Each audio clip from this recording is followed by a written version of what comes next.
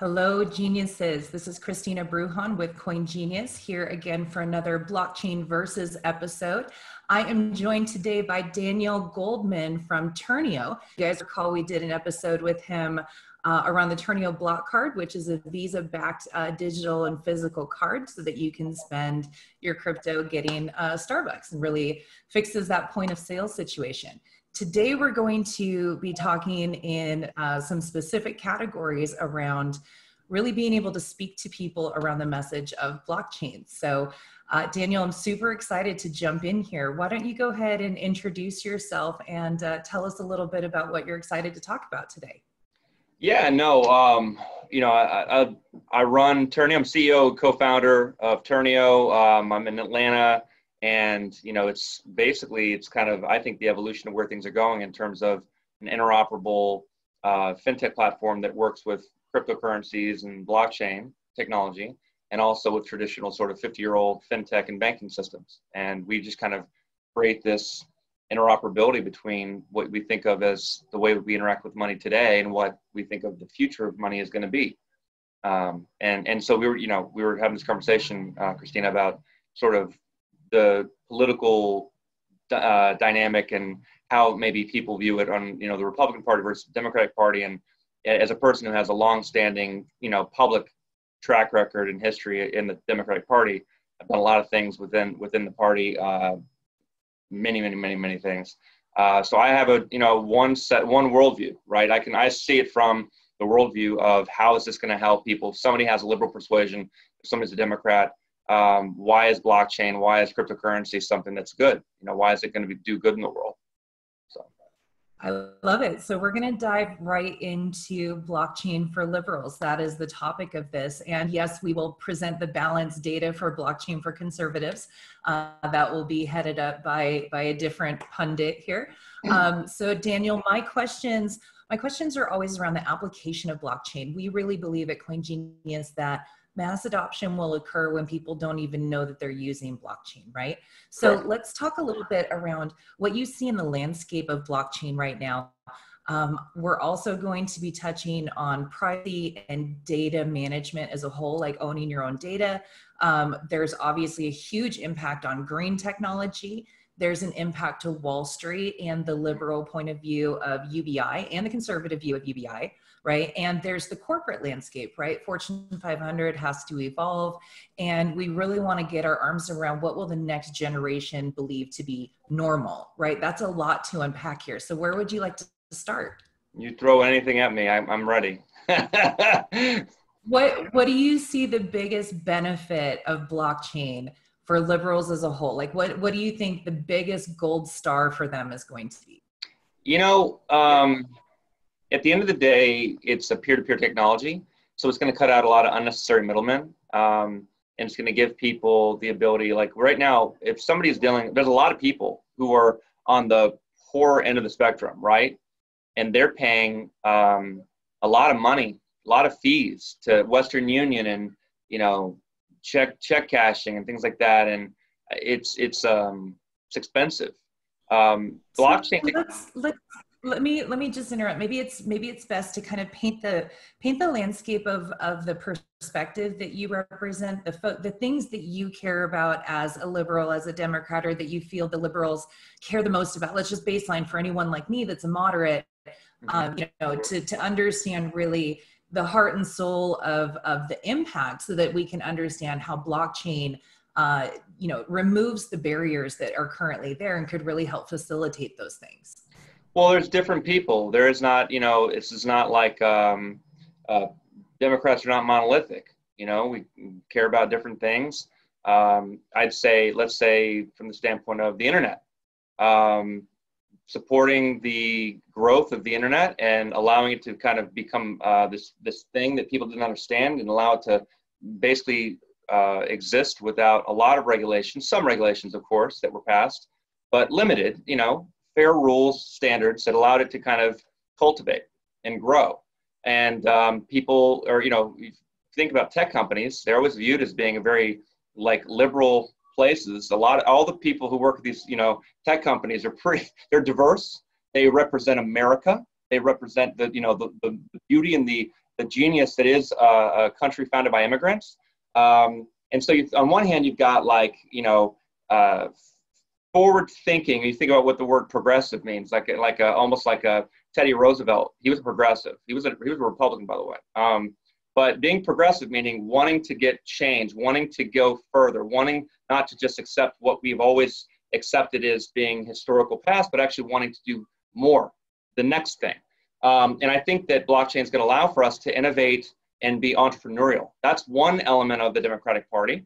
On the other hand, you've got things in terms of making sure that consumer protections, making sure people are not being taken advantage of. And what's effectively happening, and I look at things from every which way. I'm a market-based person.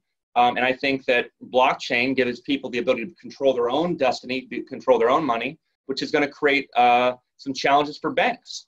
It's going to allow more competition in the marketplace from a standpoint of banks. And that means that banks won't be able to rip you off with a $30 wire fee, and they're going to have to be better, cheaper, faster. They're going to have to innovate and offer new services. They can't just rest on their laurels with their existing business models that they have right now. The check cashiers aren't going to be able to rip people off. The Western Unions of the world that are charging people exorbitant fees, that's going to be under significant downward pressure because of what blockchain and cryptocurrency is going to do. So you put all that together, that's a lot of different things. But all those things are going to be things that people care about within the Democratic Party. Daniel, what can you tell me about blockchain and transparency? I understand that Democrats and liberals, they care a lot about some of these programs that keep communities together. They're not inclined to kind of just cut the money, but there's an overarching need to know where the money is going. I think that that could be something that's really relevant as well.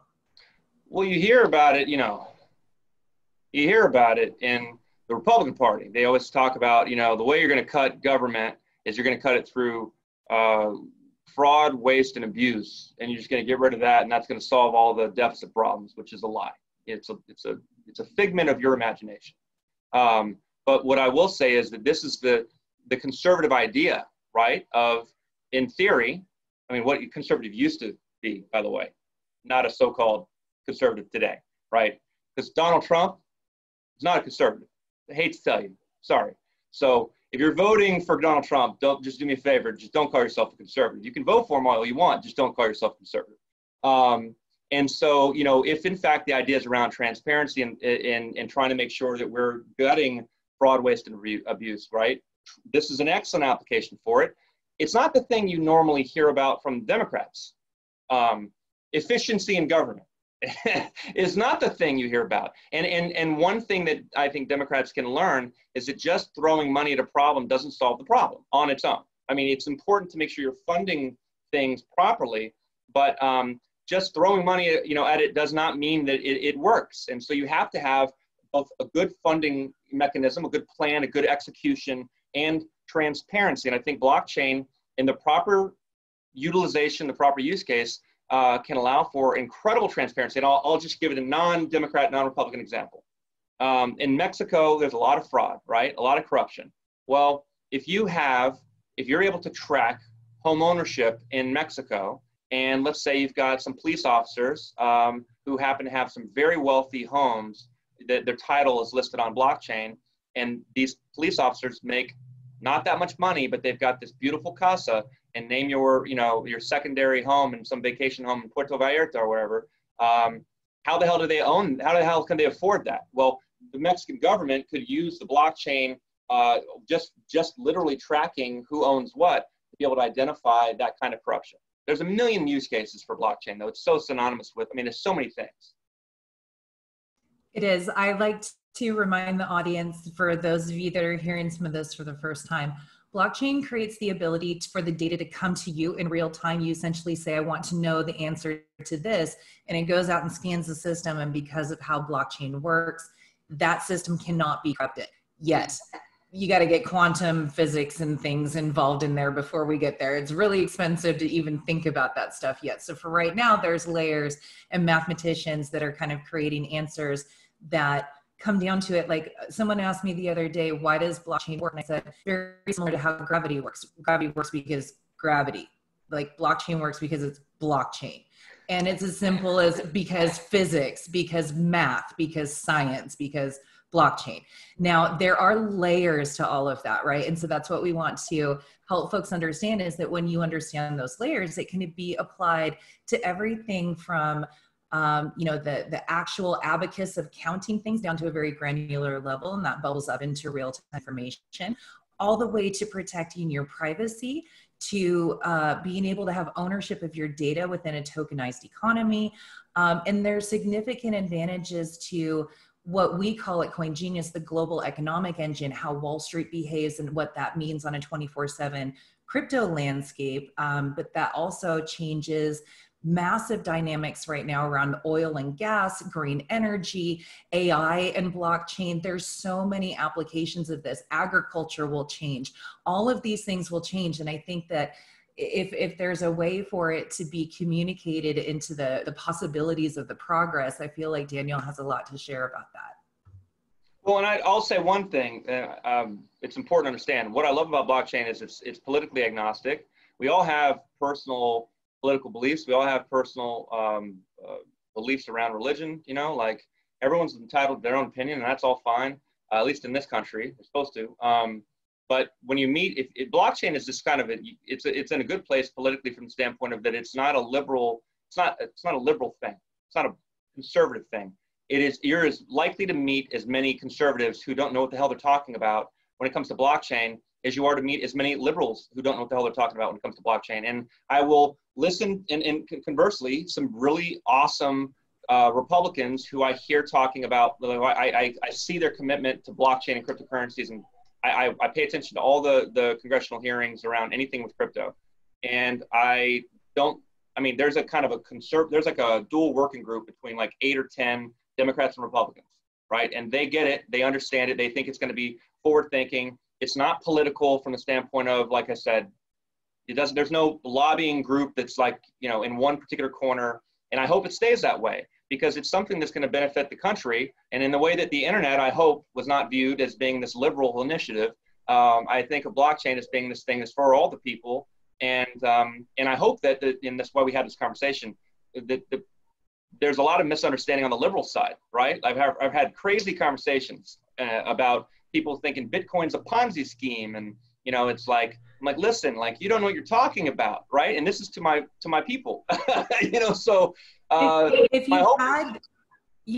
you had those talking points, what would you wish people had as their little short list of talking points, right? The actual data. That's what CoinGenius is trying to bring with the education, right? Is what's the real data behind it, right? What are the things that you wish they could amplify, right? The things that are the real talking points, not the more propaganda and the scams and the wish-wash, blow it off, but the real data points behind it, so that folks can speak articulately. Obviously, I can't. Another drink. So, water. I say, being in it for 2.5 years, running the company that I have, you get into this point where you kind of only associate in your everyday is with people who understand it already. So I forget how normal people think about it, right? The average day person. And I'll give an example of why, once again, there's really not a differentiation between conservatives and liberals. On one hand, I had a conversation with a very conservative guy who's in Alabama, entrepreneur, great person. And he's saying, the thing about what you guys do is great, but you just need to find a way to get rid of the taint associated with it. And I'm like, what do you mean? Like, he basically views Bitcoin as effectively as being the dark web. He's thinking of Bitcoin as like 2010. You use Bitcoin to buy drugs and maybe pay a hitman, whatever. And so like that's what he's thinking. And he's a conservative, right? And so then on the other hand, like, I'm literally seeing like visceral reactions from people, like a good example, there's a congressman out of California who I just want to throw like rocks and stones at the TV every time he talks about cryptocurrency, because all he thinks about with blockchain is Bitcoin. And when you listen to this guy, he literally talks about how it's Brad Sherman out of California. And he says, you know, like it's only being used for, it's being used for terrorism, it's being used to launder money. And if you hear guys like Donald Trump talk about Bitcoin, he's like imbecile on this topic, okay? No matter where you stand, like this guy is like, if you're a crypto person, Donald Trump is not your guy. He's anti-Bitcoin, okay? I think the biggest misunderstanding is that people associate Bitcoin as being the thing that is blockchain, and they don't understand that Bitcoin is an app that sits on top of a blockchain technology. And blockchain it's independent of Bitcoin. Bitcoin made blockchain, the technology, famous, and its application, like we've seen with Jamie Dimon, a Democrat, who was publicly antagonistic towards Bitcoin. And what do? They're rolling with their own. Yeah, they're exactly. And now you can make the argument, he said I don't care what it is. It's better, cheaper, faster. And that was like, well, that's the whole point. This is the point. This is the future. And if JP Morgan accepts that as reality, I think Paul Tudor Jones. Yeah, let's not forget the folks that are jumping on the bandwagon here. It's very much a legitimate market because it's a legitimate market. There is, $200 to $300 billion in there. And that's a teeny tiny piece of like the overall global economic engine. We just printed $7 trillion. That's like way bigger than the entire crypto market. And like, they're like, it's fine. It'll totally be fine. Don't worry about it. I'm like, oh my God. Well, I mean, Bitcoin was made for this moment. Check out our Genius Wednesday. Bitcoin was made for this moment. Daniel, please continue. It's a digital commodity. And so the main thing, it's funny, that's why I say, I keep going back to like, I can tell you like how I try to explain it to people in the Democratic Party. I'll say, you hear Elizabeth Warren. Elizabeth Warren is a liberal, okay? There are few people more liberal than Elizabeth Warren, former Republican, born in Oklahoma. And she has a public press release talking about the benefits of blockchain technology and how it's going to be, very forward thinking. Now, she didn't speak about Bitcoin. She was talking about blockchain technology because she's a well-educated, well-informed woman who is very powerful in the Senate. And I'd love to see more and more people of whatever political persuasion to just continue to educate themselves on the use cases, the technology, understanding the difference between where they connect and where they disconnect, and not to take a position like India, which the government in India took the wrong position, because what you would regularly hear in India was more of like, we support blockchain technology, we just don't support cryptocurrency. It's like, well, then you don't know what you're talking about, because cryptocurrency is many, many things. It could be a digital, dollar. It could be the digital, what are they using in, what's the local currency in India? All of a sudden, I'm forgetting. I forget. The rupee. I know China's yuan. Yeah, I gotta go through all of it.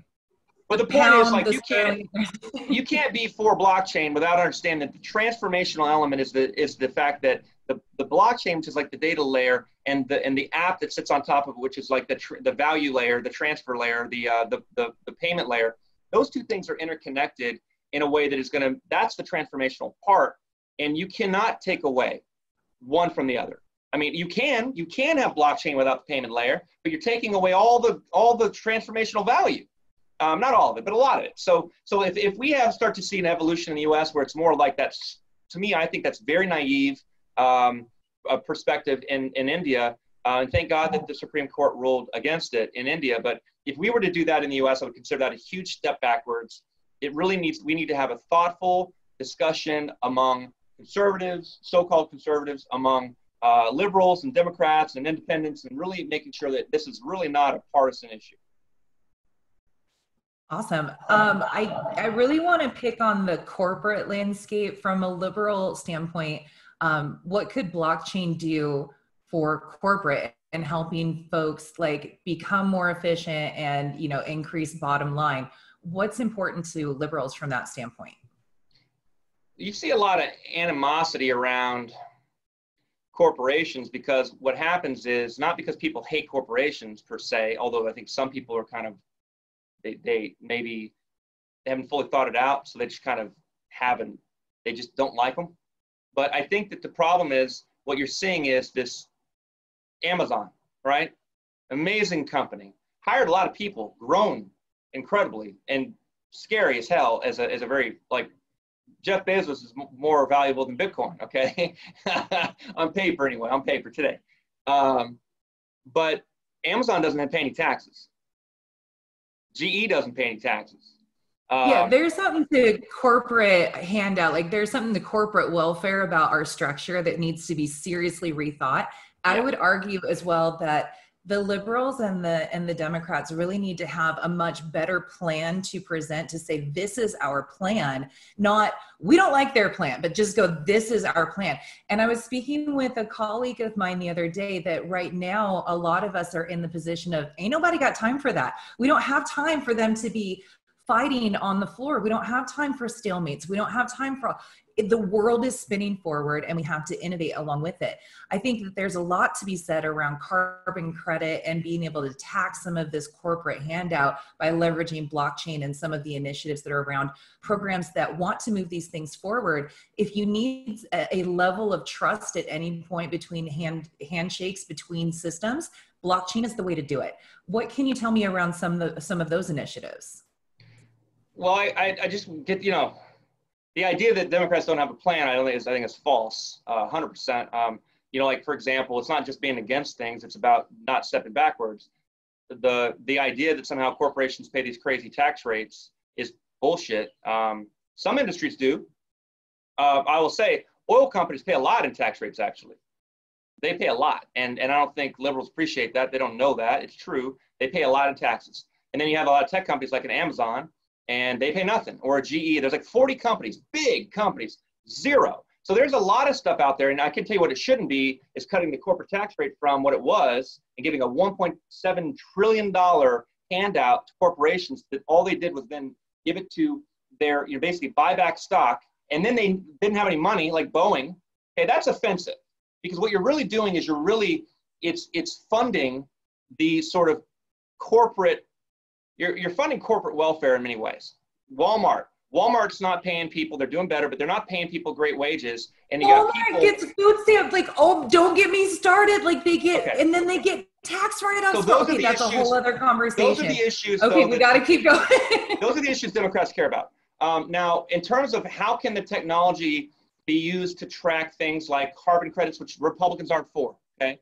You can talk about carbon credits all you want. Republicans are not for it. They're against it. They've been against it even when they co-sponsored legislation for it. So, there's just, it's going to take, I don't know that the blockchain's not going to solve any of the political back and forth, but if government will, when they're paying for, government is forward thinking. Some people in government are forward thinking. I mean, I talk to people in government and they are like using blockchain applications in military, they're using blockchain applications at the HHS, they're using different forms. I think there needs to be a comfort level that blockchain can solve a problem. And what ends up happening is they end up hiring an IBM, not always, or they'll hire a Deloitte or, some of these larger companies because those are the ones they trust. Too big.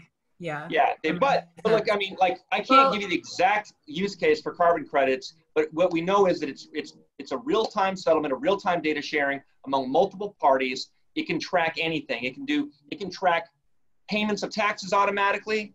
The government needs a good use case to demonstrate before it ever gets to you're going to need to see it in private life. I actually believe this. I think this is good. Let's demonstrate it as a use case in private life so there's a comfort level, because government's massive. It's big. Right. I mean, it's the biggest thing we've got. It's trillions of dollars a year in budget. And then take that use case and saying, okay, well, we can apply this and we can apply it here. Beyond just a proof of concept, beyond some sort of innovative thing that we're trying to do. Yep. So we see that a lot in the Genius Network, and that's something that we help foster is those companies that have a really good use case, because it does have to have a very strong ecosystem and it has to be able to have those handoffs. There's technology behind it that's hard to do. That's why sometimes acquiring a startup is easier than you trying to build it yourself. So for those of you that have big budgets that are trying to pivot, think about some of those things, and Genius Network can help you with all of that. Oh, and when you get into government, I'll just say, when you get into government, forget liberal conservative, there's a lot of greed that's just like, I want the contract. So there really is a pretty nonpartisan, for the most part, a pretty nonpartisan approach towards gaining government contracts. Like a lot of these people are former military, former government people. They understand the machinations of of how systems work, and they don't care about your politics. They just want to, they see a $1 million, $2 million contract from the government, and they see green, and that's what they go for. And I'll just tell you, because I've talked to a lot of folks, and maybe they're a Democrat, maybe they're a Republican, but it's not like they're not interjecting their politics into the government thing. They're just trying to be as nonpartisan as possible. And a lot of times we like, you just end up going towards the middle just to deal with, all of the factors. A lot of times you have to take politics out of business. A lot of times your politics is your business, and there's a lot of factors there. Talk to me a little bit around, you said Democrats have a plan. We probably should have started with this. What is the Democrat plan? What is the platform? And then we'll get in, if you can lay that out as the baseline, then we'll get into the blockchain components and some of the extra layers. Depends on what the issue is. And I will say, what I was referring to specifically was your part about the taxation part. Democrats do have a plan, and I think it varies wildly from whoever you pick. But if you look at the House, they passed legislation. That's kind of the problem. We need something a little more. We need something a little more baseline, in my opinion. That's the case from Republicans too. Republicans from so-called conservatives, so-called moderates. So what ends up happening is, what will they sign on for? The House has passed legislation for taxes. It's alternative minimum tax. It's the so-called, the estate tax that used to exist and has now been removed to only help the wealthy. Only help the wealthy. There was a $10 million exemption there. So if you owned a family farm, like, you were fine. There was not going to be a worry that you're going to have to lose the family farm. It's $10 million exemption. And even after that, there are trusts. There's all kinds of different ways people get around their taxation. So, I'd say what it was is, it's about building. It's kind of like saying, okay, we're going to spend $2 trillion this year, whatever your budget is. How are we going to pay for that? And up until this point, I'll give you a little factoid. People love Ronald Reagan. He increased the deficit by 550%. It was $1 trillion when he took over. Not good. It was 5.5 trillion when he left. Somehow he's the Republican god. Well, I don't know how the hell that is if you really care about the deficit. Don't tell me you care about the deficit. Under Bush, under Reagan, certainly not under Trump. And you have to go back as far as Dwight D. Eisenhower in order to find a Republican that's done anything about the deficit. So that's 50s. So I'm not sure that this will be a very popular opinion, but I feel like the current economic engine that we live in, we are borrowing against our kids' livelihoods. We're borrowing against their ability to work. I don't know that Social Security is going to be there when I get to that age. It will be. There's a lot of factors, especially around, the wealth gaps, your ability to accumulate wealth if you're not born into it is really hard to climb the ladder. And I think that there's a lot of opportunities for blockchain and global education that might be able to be a factor there as well. Well, let me give you one example. When you talk about the wealth gap, right? That's something I think liberals care a lot about. So I'll give you one example. So recently, when you had this whole, totally foreseeable that could have been prevented in a way that did not demolish our economy, and now we're in this position where we've got just crazy unemployment. We spent $7 trillion in order to stop the bleeding, the hemorrhaging, but it could have been all avoided. Okay, had we had some actual leadership. And there was a bill that was passed in the House that was by the Democrats, one under the committee with Maxine Waters out of Harlem. She's liberal as they get. And Nancy Pelosi, who is, of course, the Speaker of the House. And what was cool was that it wasn't quite blockchain, but it was a step in the right direction. And that was about paying people digitally directly to a card, right? Or getting directly to paying people, trying to cut out unnecessary intermediaries. Now, it ended up not being accepted by the Senate. And you would think that this is the kind of stuff that that Republicans would embrace, but they don't, because like you see it across both parties. They're beholden to certain constituencies. So the banks kind of own everybody, right? They own them all. Yeah. The people that got them there, they're beholden to the people that got them there, and the people that got them there got to where they're at because of the status quo. They don't like this change that we're talking about. It disrupts almost every single one of them. And there are certain industries that are like that. Peer-to-peer currencies make it so you don't even need a bank in the middle, and that disrupts the hell out of everything. That's exactly right. That's exactly right. So where I envision is, because you say, okay, well, what have they done? Well, their proposal was digital money effectively. Not quite blockchain money, but it was digital money. It was a step in the right direction. And we know the Federal Reserve is looking at blockchain-based money, kind of like what China's doing. But if you can start to do, whether it's blockchain or something like push payments, like what Visa does, but basically say, okay, we've got one account that's controlled by the government, not hiring this expensive intermediary, where they make all this money, and sending money to somebody's Visa card directly, or issuing them a card and sending it to them in the mail with money on it. Like, cutting out as many intermediaries as possible is going to be cheaper for the government. It's going to be faster. And I will say that the biggest problem with this whole circumstance was, you hear about helicopter money. Helicopter money is a conservative philosophy from Milton Friedman.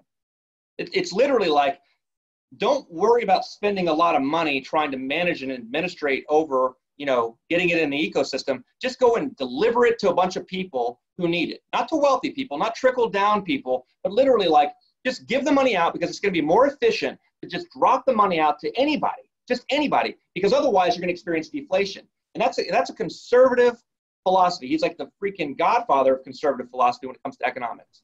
And you mentioned too there. You mentioned the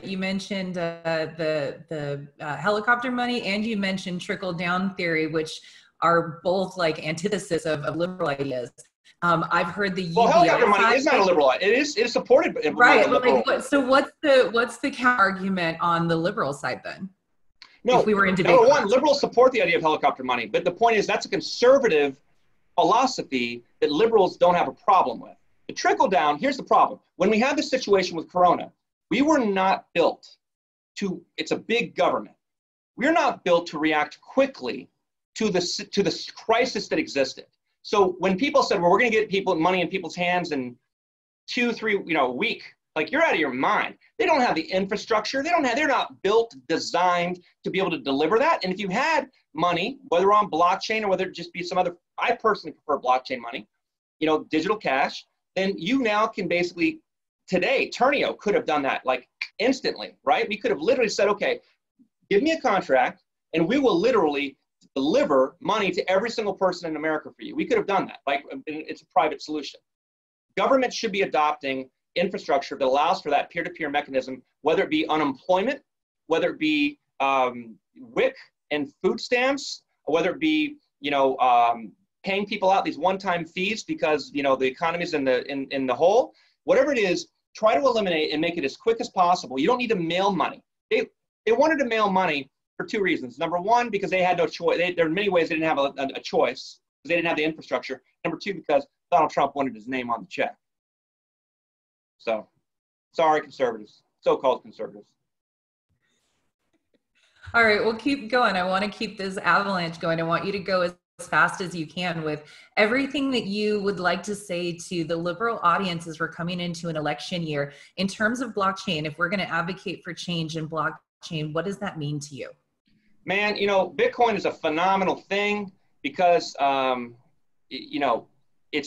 it's built on top of blockchain technology, but it's a use case that people can touch. It's going to be something that is a smart investment that people don't understand. For the liberals I've talked to who call it a Ponzi scheme, or it's used for money laundering, look, you need to do some research. There's a lot of amazing technology here. I was talking to somebody yesterday and they were like saying, hey, if there are people who use cars to murder people, they run over people, that doesn't mean that cars are inherently, should be banned. And I think that that's true. So can Bitcoin be used for nefarious things? Yes, it can be. But oh, by the way, it can also be tracked in real time on a real-time ledger. It's public. You can identify whether or not it's been obfuscated.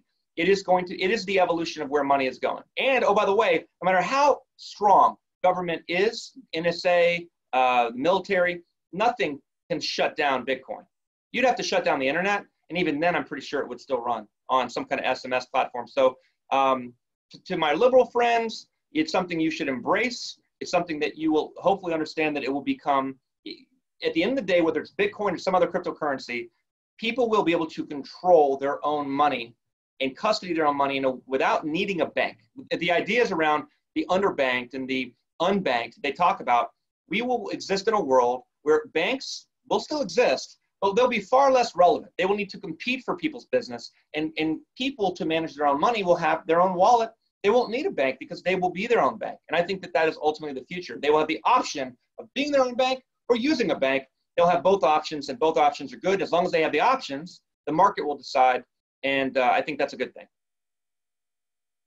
I love it. For our CoinGenius audience, can you explain the difference between a liberal and a libertarian when it comes to blockchain? Well, they mean different things to different people. That's the problem with brands, you know, or names. It's like, you know, you say, well, I'm a conservative. Well, what does that mean? Well, it used to mean I cared about deficits. I used to mean I cared about the military. It used to mean a lot of things it doesn't mean today. So, you know, what is a liberal today? You know, it's an ever-ranging thing. Is it a Bernie Sanders liberal, which is frankly, you know, more on the socialist side of things? Or are you an Obama liberal? You know, they call Obama a socialist. He's a market guy, to be honest. So I'm an Obama liberal. That's me, like so many people in this world. And Biden's probably going to be the most liberal president we've ever had, even though he's so-called, now he looks like a moderate. I think if you look at, you say, okay, liberal, progressive, you say, okay, what does that mean? It means you support things like Medicare, popular among conservatives that are old. You support things like Medicaid because it helps the elderly, people who are disabled, it helps people who are pregnant. It means you believe in a social safety net. It means that you believe that trickle down is a disaster of an economic policy, which it is. The only way to really do it is to invest directly into like people with jobs at the bottom and then let that trickle up. That is a much more successful, we've seen it time and time again. It doesn't mean being a liberal is perfect. It leads to a lot of things that are not, just like being conservative leads to a lot of things that you wish wouldn't happen. But I'd say being a liberal means you care about equality in the world. You care about, you know, trying to treat others with respect and to do right by others, caring about other people. Now, that's my take on it, but I think you could take a lot of that and you could say a lot of that about a conservative, but when you get into the nitty-gritty of what they support in terms of legislation, somehow, even though we're all great people, we have this sort of different worldview as to what gets us there. And I think that's where the divide comes in. I love it. I asked really for myself because my understanding of like liberals is one thing I know is very different than libertarians. Libertarians want to, so if liberals are like the government should help the little guy should be okay because life happens, some of us fall down and we need to be able to get back up. Accidents happen, we should probably support our veterans, things like that. Like that's kind of the holistic liberal is like, we are all one, we need to take care of each other. Conservative tends to be like, you know, the competition of capital markets, the one person that, you know, you're kind of on your own and you make it yourself. Like those are very different. The libertarian is like, let's tear down all the walls. I don't want anyone telling me what to do. I want to do it myself, and I can now through technology. That's the angle that I hear with libertarians. Well, so I just wanted our audience to understand those are two very different things. The libertarian, that's the thing, is once again, with labels is dangerous, right? Libertarians can be many different things. I will say traditionally libertarians are socially liberal. They're like, you know, want to smoke weed? Great. You know, to each and to his own. Go and smoke weed, whatever. You know, if you want to go, whatever, you know, just go do that. Like, it is more of like, do your own thing. But from a standpoint of supposedly like economic policy, it's like low taxation, you know, government spending should be lower. At least in theory, that's what libertarians have traditionally stood for. And at least a libertarian typically kind of stands by their own convictions. They're not necessarily driven by, you know, God, guns, all that stuff that social conservatives are. But I will say that depending upon the spectrum, just like on the liberal side, like on the conservative side, you know, there's any number of libertarians would say, yeah, of course I believe in public schools. Like, what fucking idiot doesn't believe in public schools? It's benefited us for, you know, however long we've been doing it, a century. There are libertarians who don't think we should have public schools, right? Because government shouldn't fund anything. Well, so then the question mark is, well, should we not have the military? Should it be a no standing army? Should we not have publicly funded roads? Should they be all private? So we have to pay, you know, the private owner of that bridge, of that, you know, that road. Most libertarians, I don't think, believe that. But at its craziest form, in its most extreme form, you know, libertarianism, which most people don't believe, I don't think, could basically be that government should fund nothing. That is a great way to sum it up. And great, if you like, Awesome. by the way, if you really love libertarianism, go to Somalia. My favorite joke. Anyway, moving on. Let's talk a little bit around privacy and data with the blockchain. You work in the payments industry, probably the highest PII compliance and like SOC compliance level that it needs to have. We speak with folks like Brittany Kaiser that talks about own your data. We talk with folks that are building tokenized economies and being able to basically take the same level that Fortune 500 tracks your data to be able to sell more burgers or increase conversions. If you use that data to reward, users for the behavior that they're already doing, they can earn things for watching videos. They can earn things for completing educational courses or things of that nature. And blockchain is like having teeny tiny granularity for all of those. What can you tell me around privacy and data from your experience in the blockchain sector? Well, we are having to be PCI compliant, and when you're dealing with people's information, it's a big deal, and so security is paramount. I think blockchain is just one way to do it. I think it's a more efficient way to do it, because whether you're doing the use case you talk about where you're providing value to somebody, let's say it's the effective difference of whether or not, let's say Delta wants to offer Delta points to consumers, but it's in the Delta app, versus it being like a cryptocurrency that you can trade on a marketplace, or that's instantly convertible into some other place, or that you can custody yourself and no one can take it from you. With Delta points, they're the one that dictate whether or not you have access to those Delta points. Your value is strictly based upon, or Amex points or whatever, right? Anyone could offer you a reward for reading, and then it's stuck inside that app. Whereas with a cryptocurrency, it's like it's something that's external that you can control, you can custody, you can own. The economics behind those cryptocurrencies are yet to be determined. I think Brave is an amazing, amazing use case. Very few are doing this right, but I think that Brave is like the place, led by an innovation and like a entrepreneurial and just amazing founder, Brendan, and they're doing it right. But we'll see more and more of that. But the only effective difference is, one is like you can custody it yourself and own it and trade it, and it's instantly frictionlessly convertible. And the other one is you just go to AA.com for your American Airlines points, and you can buy a gift card on the AA.com website. It's kind of the same thing, but in texture, it's different because you have more control with the blockchain version versus the non-blockchain version. Awesome. And then another big question to unpack. If you had your way and we fast forwarded 10 years, what would the next generation, the ones that are like knee high right now, what is normal to them in 10 years that doesn't even exist right now?